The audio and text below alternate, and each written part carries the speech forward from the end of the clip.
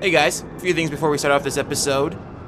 So first of all, this is recorded way before the Splatfest. So yes, I know Splatfest currently right now are rigged.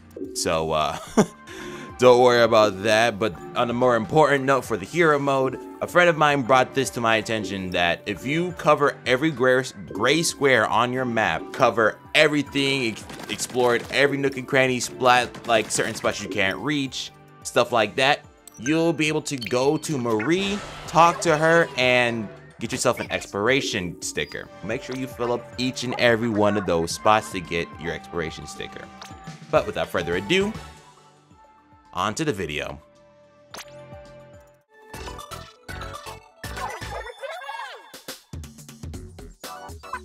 Listen up, it's going down.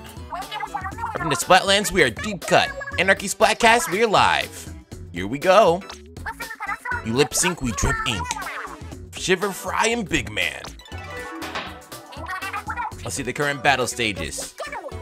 Drum roll and bam! Eggman, it's your time to shine. Hit us with your best advice. Try different weapons and different strategies. I panicked. Important update for job seekers. We've been informed that Driscoll is hiring. Grisco. Ugh. If you've always wanted to show these Salmonoids who's boss, now's your chance. And that's it for now. Ooh, spicy. For Splashville, that's a wrap. Catch ya later. How interesting. So, what's going on, guys? Number 3, 2, 1 here. Welcome you all back to some more Splatoon 3. How you doing, Small Fry? The MVP of the story, as you can obviously tell. Right now, I'm not going to go to the story. Well, the story will be covered later in the episode, but for right now, I want to show off online battles.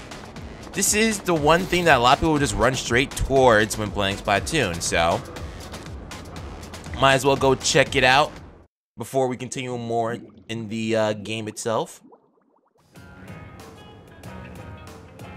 Welcome to the lobby. It's your portal to online battles and where you stash all your gear. As you splat forth in online battles, you'll level up and earn cash to boot.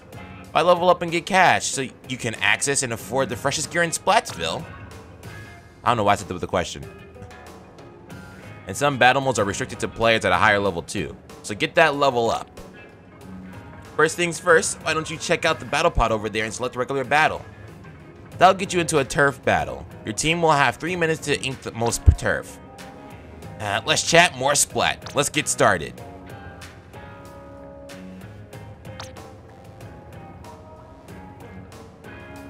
So, this is the lobby. The lobby before we go and do our little battles.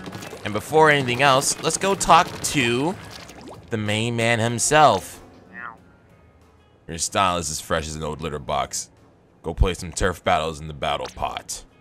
Oh, and once you've leveled up a bit, don't forget to visit Ammo Nights in the square. Thanks, Judd. Oh, hello there. Welcome. This is your first time here, isn't it? How splendid. I do hope you'll become a regular here at the Grab and Go. I don't mean to boast, but our food doesn't just fill your belly. It can help fill your experience bar or even your wallet when you grab a snack before battle. Oh, I meant grab. Just one thing before you order, dearie. We don't accept cash here. I'm afraid you'll need tickets. There. With that all said, what can I get for you today? So, if you remember from last episode, I managed to find a ticket while cleaning up one of the islands. So when you start off the game first, if you haven't gotten to Splatoon 3 already, like, come on, like, get the game. It's so fun. I'll show you guys the reason why it's so fun to a lot of people too, even after you complete the story. We get our main weapon and our basic gear. We have ourselves the Splattershot Jr., the weapon that we had during the tutorial. Our sub-weapon, which is our bombs, is a Splat Bomb. And our special is Big Bubbler. Honestly, I have no idea what Big Bubbler... Well, I think I have an idea what Big Bubbler does. Got our Splat Bomb. Pretty standard bomb, nothing too useful. And our Bubbler, which I have seen. It's a temporary shield And if opponents hit the shield, it will actually start shrinking faster than it already is. And since this is the first battle, we'll just go straight into a turf war.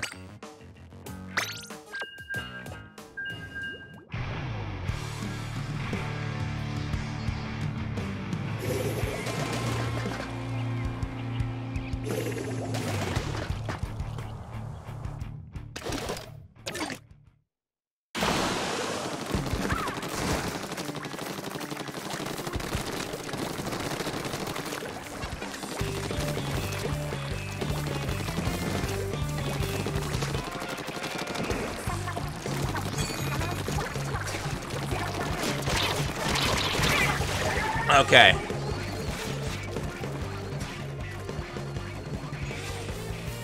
So, turf war is basically what you expect. It is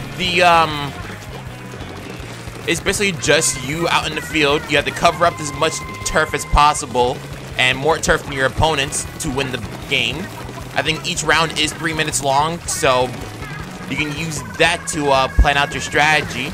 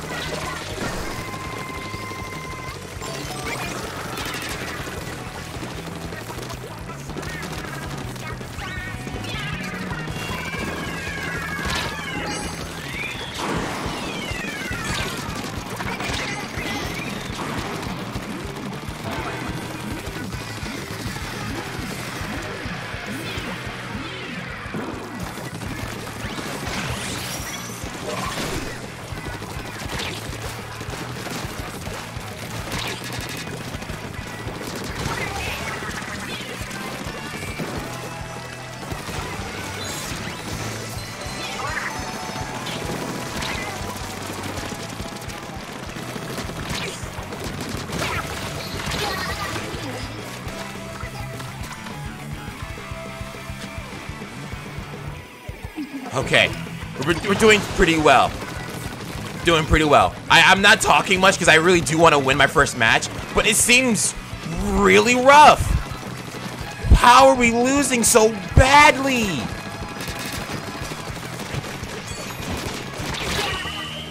You've got to be kidding me. I was pulling more than just my weight.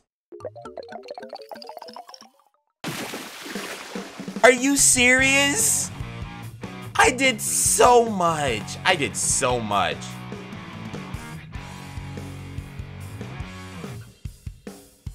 I did so much work.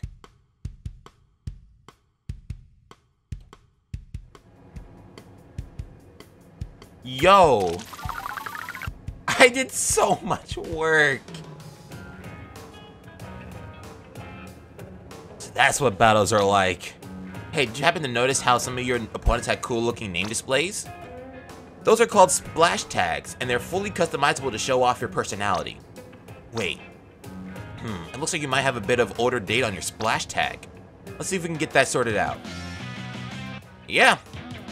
So, since I've played, I'm pretty sure this is because I played Splatoon 2, which was shown in the first episode, that I got Anarchy, that Anarchy battle and these Golden Sheldon license right now.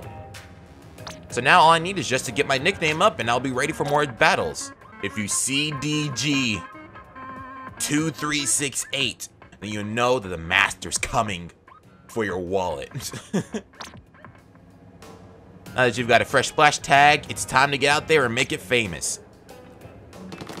Well, not necessarily yet.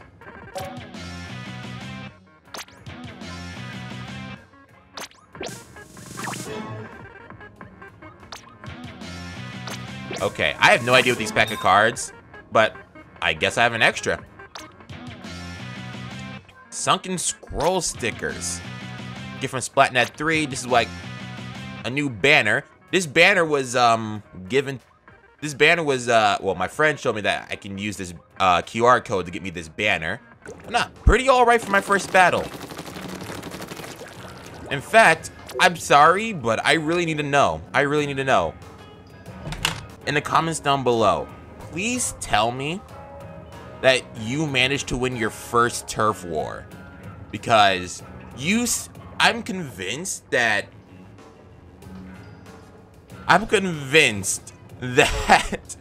whatever is I'm convinced that that everybody's first turf war is going to result in them losing.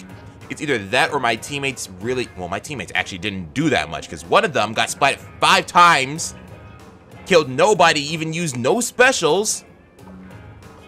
How do you use no special? What were you doing? 2 of my teammates didn't even use their specials. It's like they didn't even cover turf. Well, that was a pretty enlightening display. So, without further ado, I hope I used that phrase right, because I never used it. Let's continue.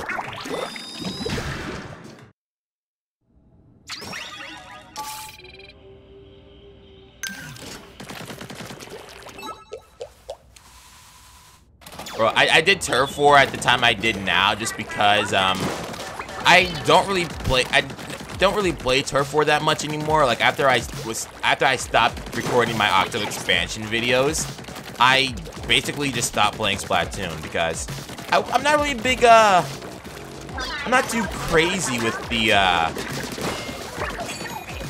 turf wars, but now that I have people to play with, I'll probably play it a bit more. So you're going to be expecting to see a lot more turf war battles in videos themselves than anything.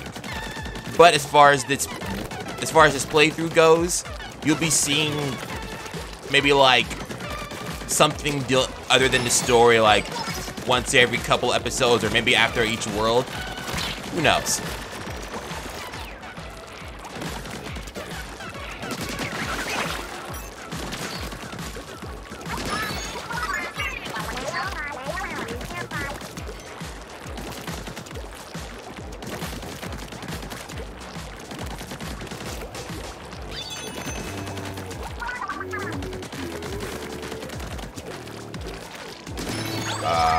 Whee! Aw, that sucks.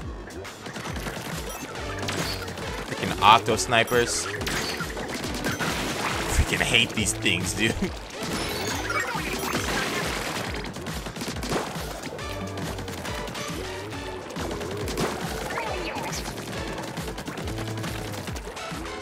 Yeah, it's kind of weird not needing to explore around the area.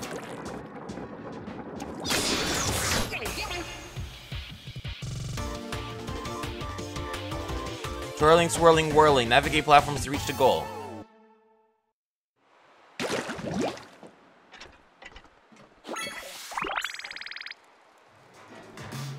Hello, Callie. You want to say something? Oh.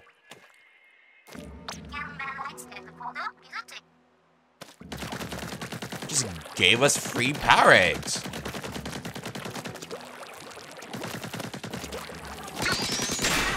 Anyways, absorbency and you. Reach the goal using sponges.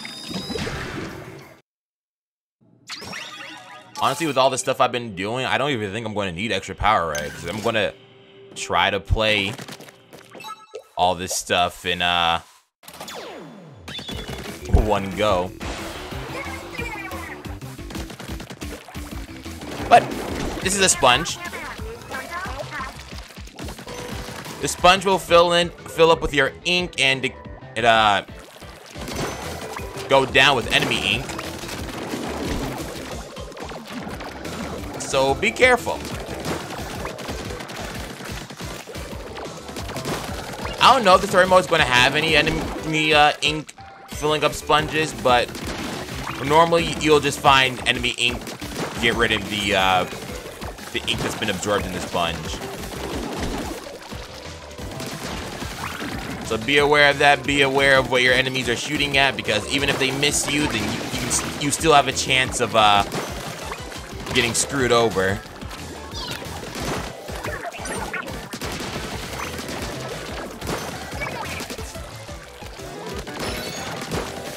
Woo! Tenta missiles. Tenta missiles have huge range and lock onto any enemy that are in the range. And they're one of my favorite specials. I think I used to have them on a set of weapon in Splatoon 2, so well, that sentence made no sense. What I'm saying is that I use Tenta missiles the most out of any special in the game, or in the previous game. I'm pretty sure they are new to Splatoon 2, so nice to see them return.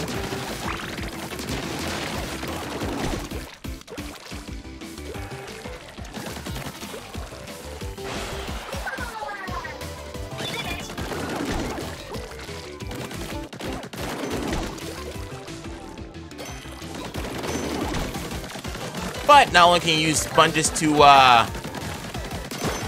okay, thank you for ruining that for me, Marie. Yeah, you can use sponges for cover as well. Not as versatile as you think it would be, but still pretty useful.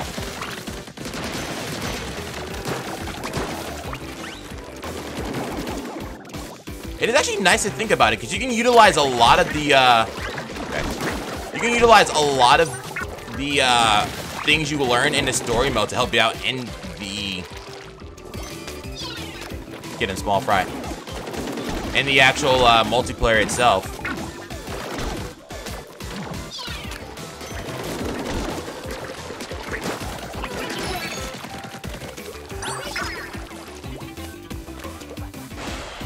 But anyways, oh, the stage is still going. Oh, here you go, final checkpoint.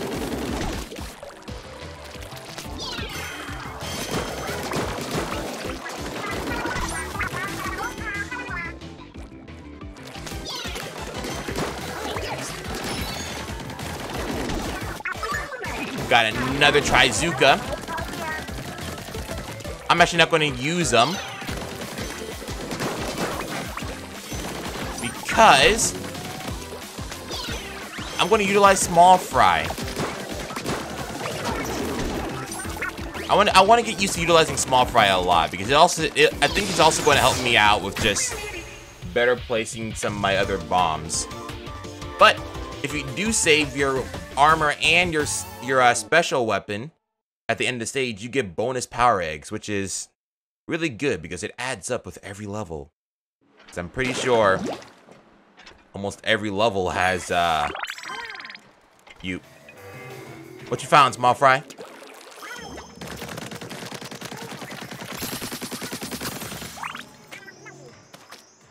Okay, anyways, let's continue.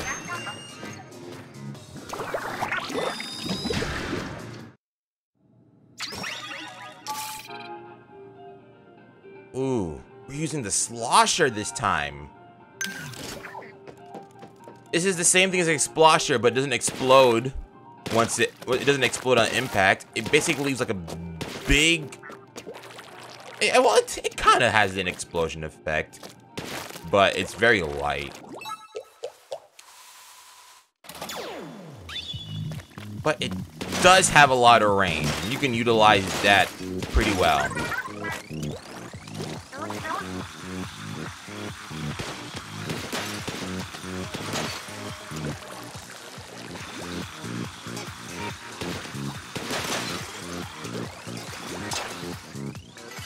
And it's actually a good way to show off like how ink works in this game, because even if you hit the surface of something, it will still like splash down.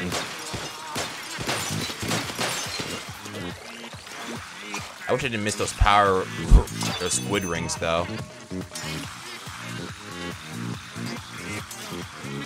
God, why is the music so good?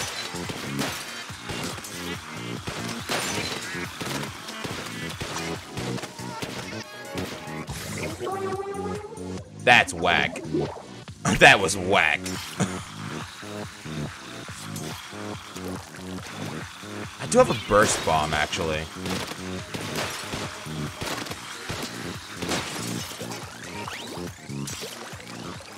Oh, an orange one.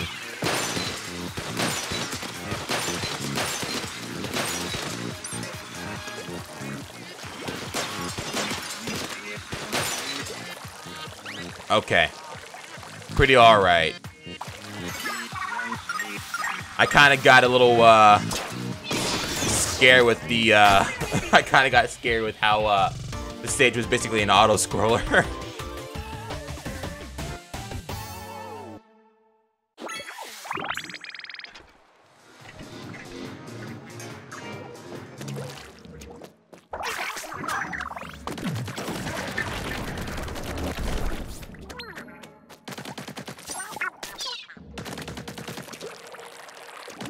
Back here.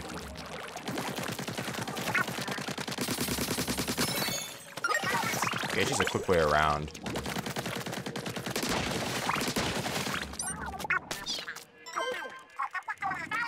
What'd you find, small fry?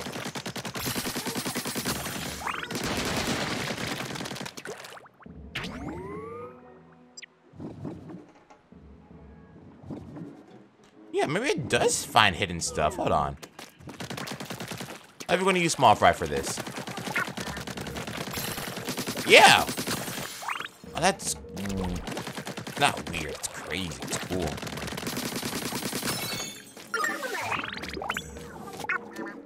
That big bubble.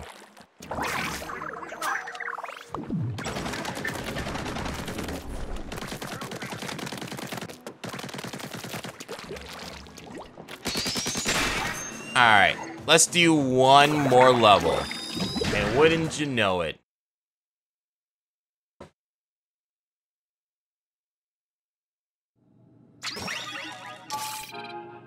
It's the exact same super I was cursed with on the demo.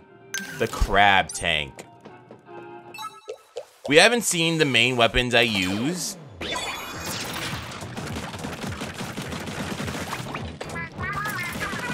But this is the crab tank. I'm not a big fan of this weapon because it's pretty slow and the tank turns pretty slow. You're not shielded all the way. Your tank has a little bit of a shield in the front, but if your back gets hit, you're fully just exposed to the elements. But you can roll around to try to avoid stuff. And it actually helps with quick turning as well. That's probably like one added benefit. And aside from shooting like regular turret shots, I guess is what you would call it, you press R, get this big and big old biggin.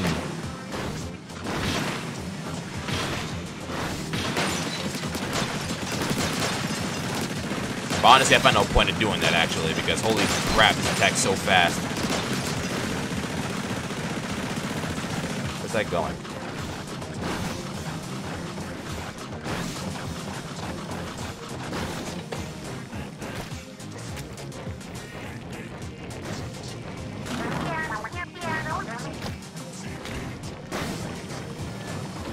Dang. I'm not really too excited with this special. It looks cool, but honestly, it feels underwhelming at times. Though I was forced to use it a lot, so I've gotten used to it.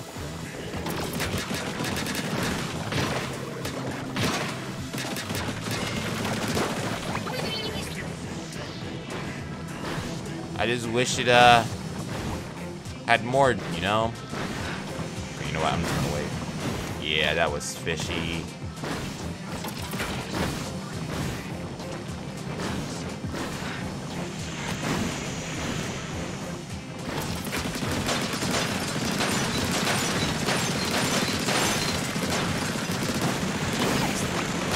Get those ink octo missiles out of here.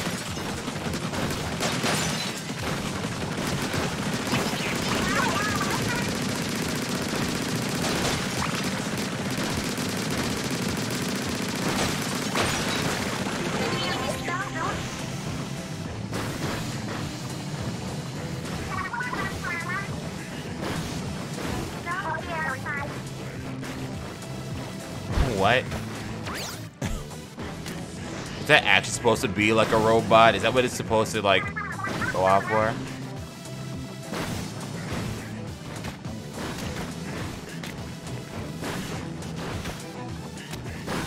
Okay, I'm curious. They have that there for a reason.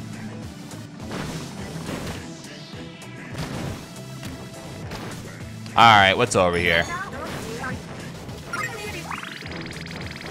25 crab eggs? Well, crab eggs. Freaking power eggs, are you serious?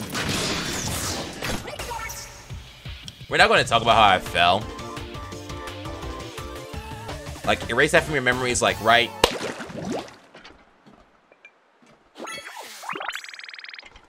That's pretty much it for that. Is this a direct path to?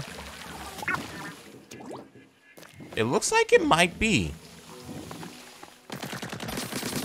So you know what? I'm gonna not take that right now. In fact, I'm pretty sure I can actually clear out this entire thing now.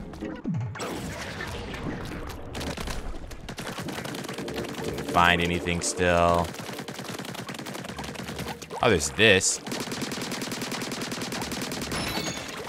Woo! Another food ticket. What you find, small fry? Record.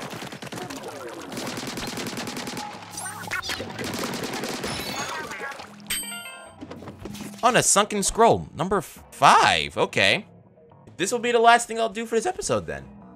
For the Inklings and Octolings of the Splatlands, aggressive actions is the best way to make a splash in a local scene. Youths will often dress themselves in the style of a delinquent or hooligan to intimidate peers during combative courtship rituals known as rumbles. Why? Why? Alright then. Anyways, that's going to be it for this episode. I hope you all have enjoyed. If you guys did, you know what to do. Show some support by leaving a like, subscribe, even comment. Thank you all again so much for watching, and I'll see you all in the next episode. Peace out, my gamers. Where is he going?